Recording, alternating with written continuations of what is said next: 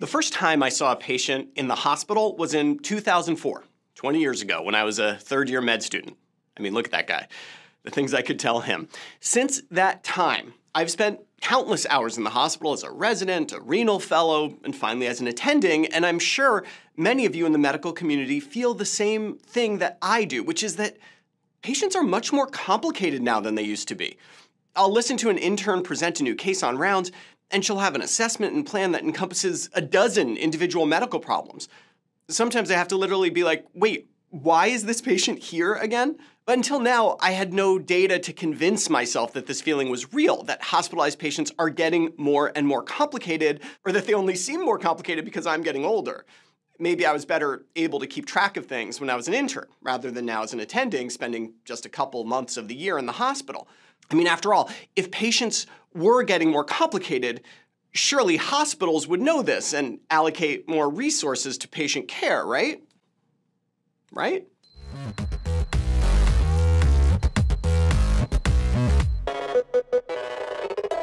It's not an illusion, at least not according to this paper appearing in JAMA Internal Medicine, which examines about 15 years of inpatient hospital admissions in British Columbia.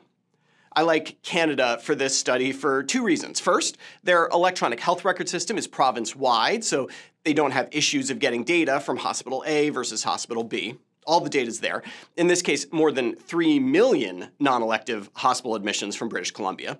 Second, there's universal health care. We don't have to worry about insurance companies changing or the start of a new program like the Affordable Care Act. It's just a cleaner setup. Of course, complexity is hard to define.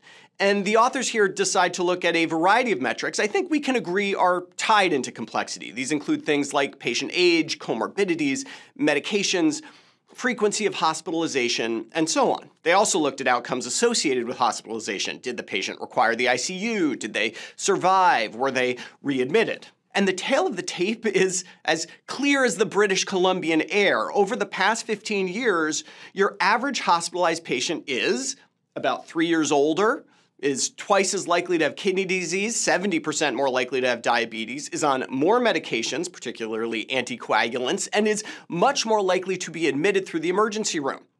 They've also spent more time in the hospital in the past year. Given the increased complexity, you might expect that the outcomes for these patients are worse than years ago, but the data does not bear that out. In fact, inpatient mortality is lower now than it was 15 years ago, although 30-day post-discharge mortality is higher. If you put those together, it turns out that death rates are pretty stable. 9% of people admitted for non-elective reasons to the hospital will die within 30 days.